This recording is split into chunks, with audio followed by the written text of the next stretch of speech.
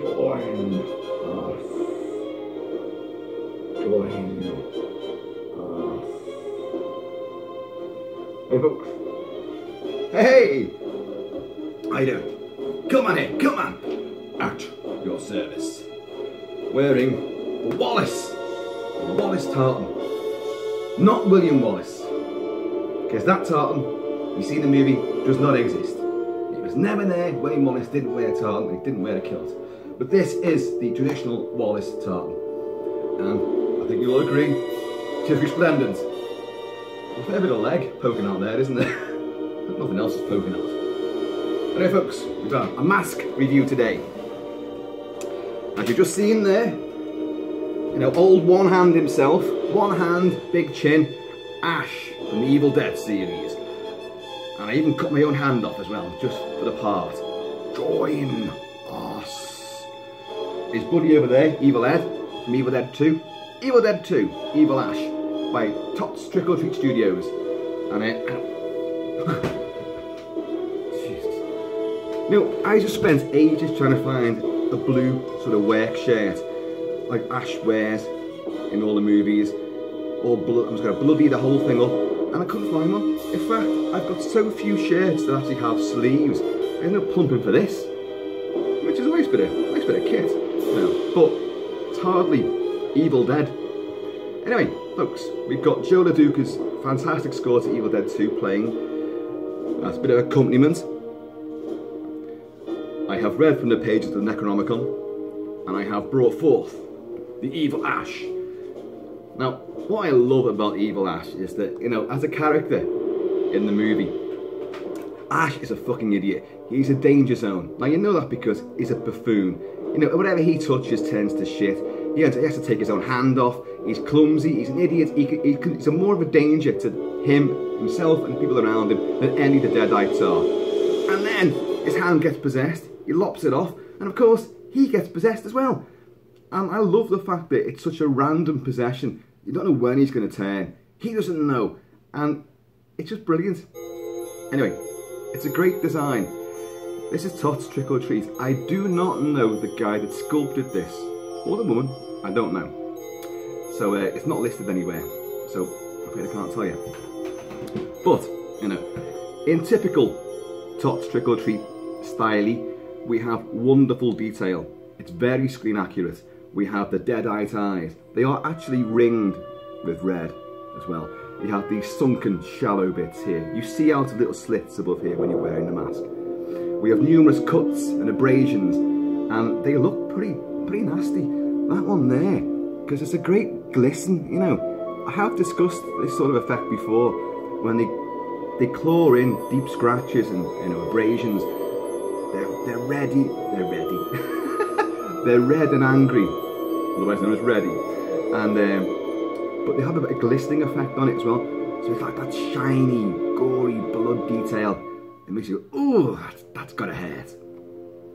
Look at his teeth; they're purely rotten, purely rotten. I don't know how many ciggies he's been putting away a day, like, but my God, they're in a bad way. The mouth is sealed, but doesn't matter. In fact, I prefer it that way. We have Bruce Campbell, Bruce the Chin. Look at his chinny chin there, you know, which is no exaggeration. It gives him this sort of aquiline horse effect. Plenty of blood and gore on him. Wonderfully screen accurate. It's slightly dinged on this side, on the packaging, but you know, for those of you that want proof that this is a genuine Trick or Treat, there you go. And we have, there's Evil Ed there as well. Over there. ToTS. There it is. You know, I prepared this one earlier. Two things arrived yesterday, two masks. And you're going to get to the other one in a wee bit as well. And that's a doozy too. But this one, acres of net coverage with all this beautiful sort of raised veins and, you know, striated flesh. It's brilliant. A fair bit of coverage at the back as well. And then we come on to what some people say is a brilliant thing, and I would say is not so brilliant. The hair is rooted. It has been stitched in. You see? As opposed to just being glued on and layered. it's been stitched in and layered. But the problem I find with it is that although some people say the coverage is great, that ain't great. Now I know you can play with this a fair bit and smooth it all down and disguise those little alopecia patches, but I think you've got to do a fair bit of work to make that happen. Actual style of the hair is accurate to Ash's hair when he's possessed, when he becomes a deadite. You know, so and the face is purely brilliant. Let's get that dinge out of it, because you can actually see, not only does it look like the creature that Ash becomes, it looks like Bruce Campbell as well. So it's very accurate. It looks like Bruce Campbell in the makeup, and it's brilliant. Annie, Annie, join us. Now, if you don't like Evil Dead 2, then there's something wrong with you. It's the most enjoyable of the Evil Dead original trilogy, by far. I know some people love Army of Darkness. I love roughly half of that, and not a direct half, and then I don't like the second half. It's bits in throughout the movie which I love, and other bits which I think are a bit shit. But overall, I love this trilogy. I love the first film as well. I think the first film is absolute genius. As tacky and as amateur and as innovative and inventive as it is. I mean, you see Raimi's as a director, as a choreographer of incredible, you know, crazy antics and gore effects. He is still one of the benchmarks ever. The way he staged some of the elaborate attacks and possessions. Obviously, with a bit more experience under his belt, when Evil Dead 2 came out, or Dead by Dawn as people over the pond like to know it as, he was more accomplished. And although he reined back a bit on the blood and guts, and to keep the ratings down, he went for like different coloured blood. Green blood, blue blood, black blood, all sorts of different coloured blood. But avoid the red blood, because that would obviously incur the wrath of the MPAA, and obviously the censors over in this country, the BBFC. And he'd run afoul of BBFC big time with the Evil Dead, which was of course celeb of the video nasty phase. And but it's still got uber truckloads of violence. You know, who's laughing now? When he chainsaws his own hand off, and it's such genius. It's so funny. It's eerie. I wouldn't say scary, but it's got an atmosphere to it which is uncanny. And the whole, okay, they reinvent what happens in the first movie, and then they go on to, like, you know, a kind of abridged version where he didn't have his sister and his other friend there. Not him, I keep forgetting about him. He wasn't in the film, he wasn't Scots, was he? But it works. And then it expands the whole Necronomicon thing, where you get to see the thing that's prowling through the woods at, you know, breakneck speed, just about dodging trees.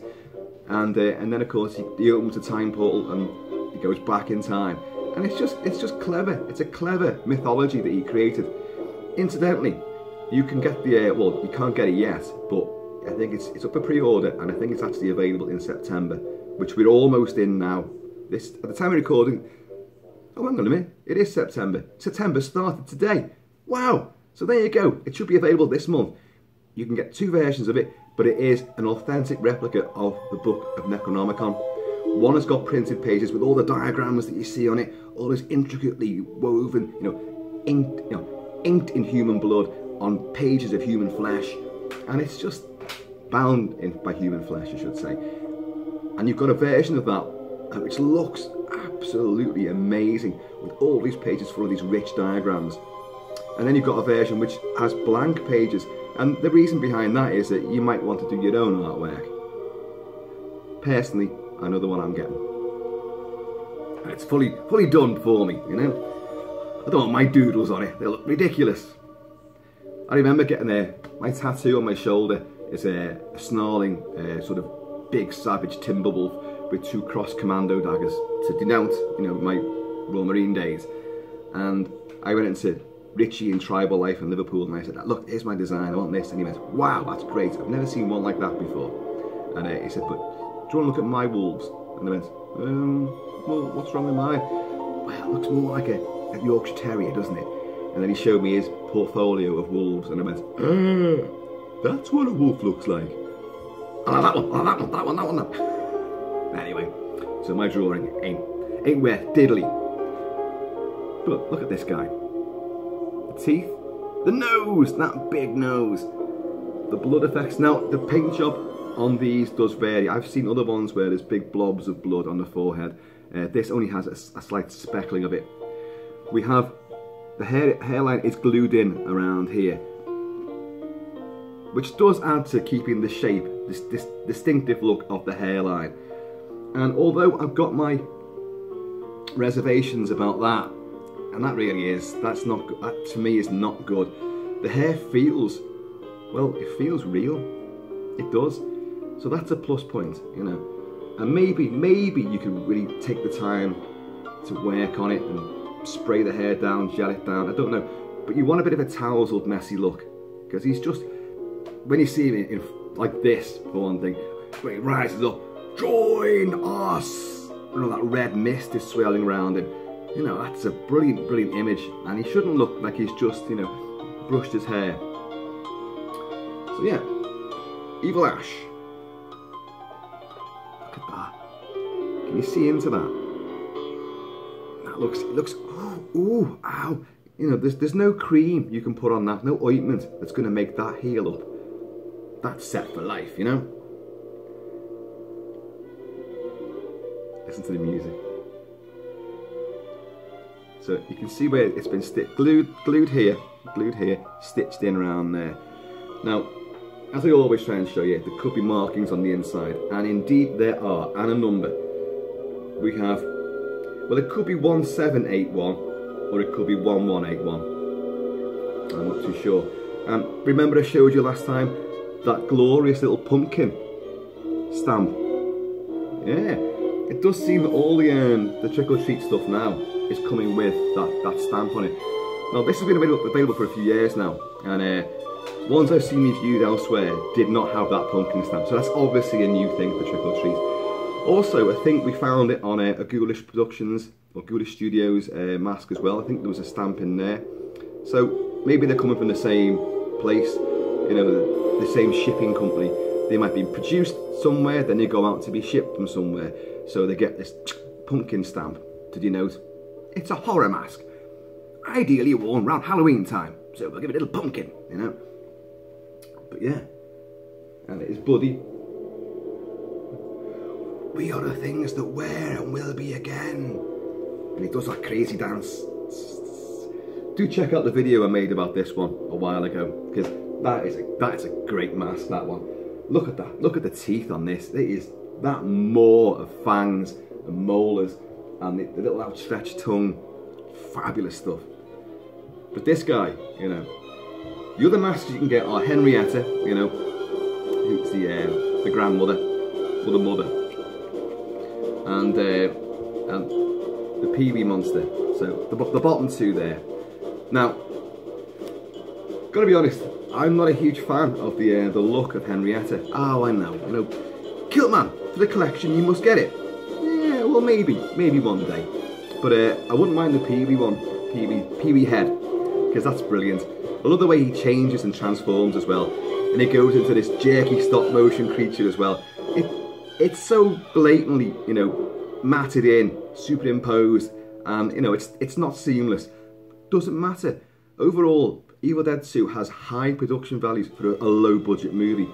The cabin looks amazing, the cleverness of the effects, the lighting, the colours, the whole production design is just, the bar is raised considerably from the first movie. And it's a lot better than the third movie, which I think, even though you have hordes of stop motion, Skeleton Army, the Army of the Dead, they should be called the Medieval Dead. Why did they just drop that? It's the Medieval Dead, that's a perfect title. But it does look a bit tacky in places. You know, I love it, don't get me wrong, but I do have some reservations about that movie, which I don't have with the first two. And this, when I watch, if I'm going to watch an Evil Dead movie, straight away I'm going for Evil Dead 2.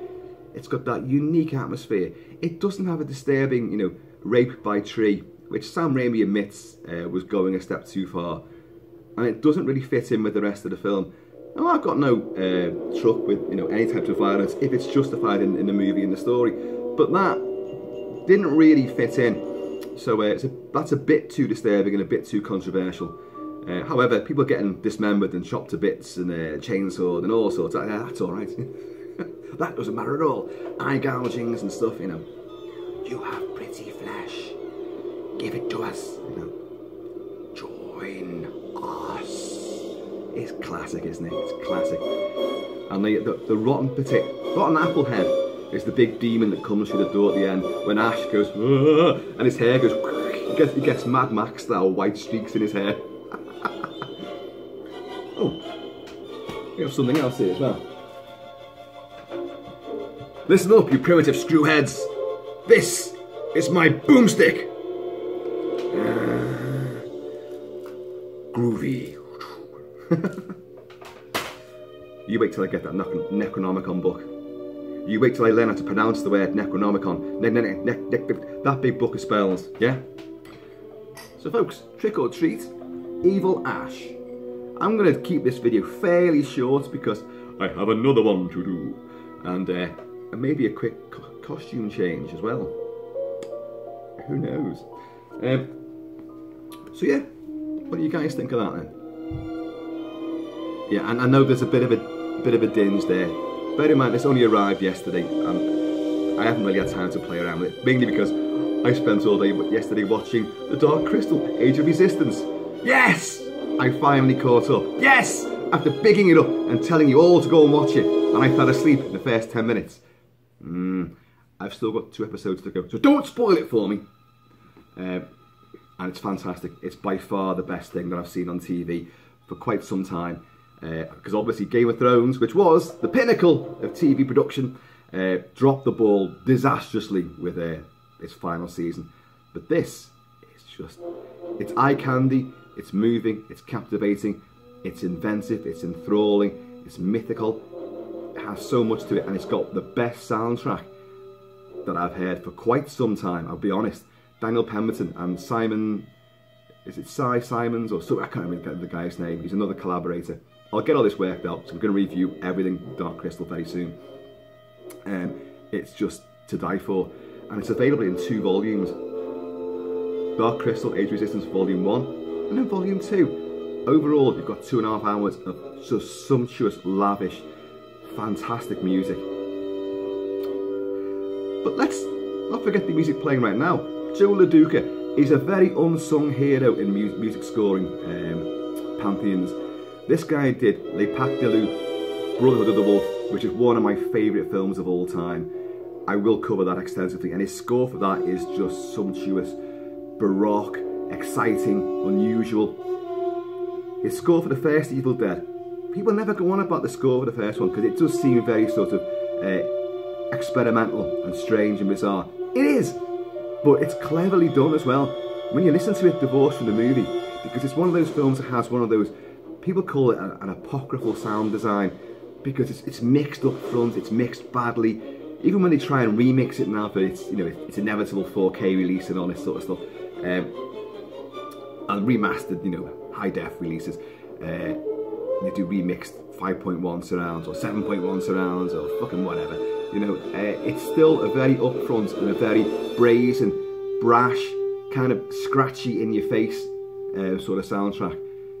But when you listen to the music separate from the movie, listen to the actual album itself, the music is really clever, spectacularly eerie.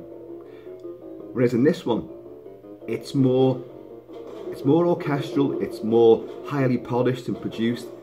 There's a lot more themes running through it, you know, and it just has, you know, a richer, deeper, more conventional quality to it.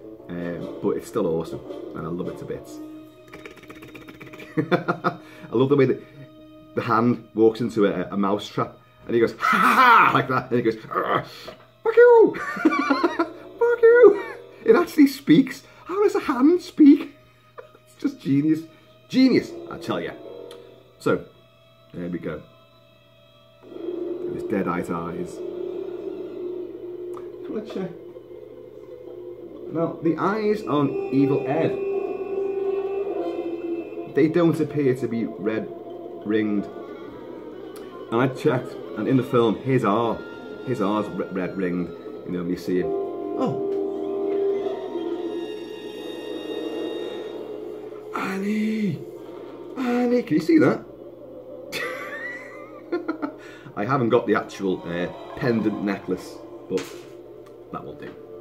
So folks, Evil Ash from Evil Dead 2, Dead by Dawn. An absolute barnstorming roller coaster of blood, guts and mayhem. And here he is. Join us. Folks, I'm going to leave it there. And I'll speak to you all. Well, I've got my hand back.